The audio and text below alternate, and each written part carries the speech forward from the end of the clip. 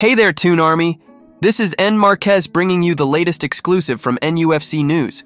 We've got some exciting transfer news that's sure to get you buzzing. Newcastle United are in discussions to bring a young star to St. James's Park this summer.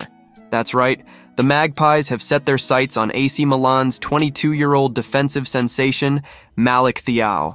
Sources close to the club have informed us that Newcastle have made contact with both AC Milan and Thiaw's representatives. This promising young center-back made 30 appearances for Milan last season and even secured his third cap for the German national team. He's definitely one for the future and potentially a huge asset for our backline. Now here's where it gets really interesting. According to reports from Italy, AC Milan have set a price tag of around $25 million to give the green light for Thiaw's transfer. That's right, $25 million could see this talented defender donning the black and white stripes.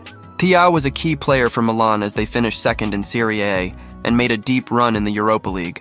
He even faced off against us in that thrilling 0-0 draw at the San Siro during last season's Champions League group stage. We all remember that heart-wrenching reverse fixture at St. James's Park where Milan came back to knock us out of Europe.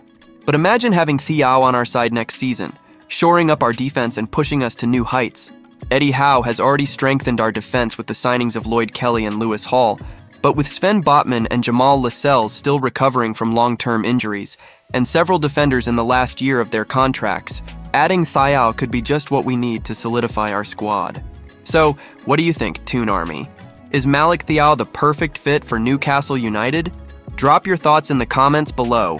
Don't forget to give this video a thumbs up, subscribe to NUFC News, and hit that notification bell to stay updated with all the latest from St. James's Park. Let's keep the momentum going, and as always, howay the lads.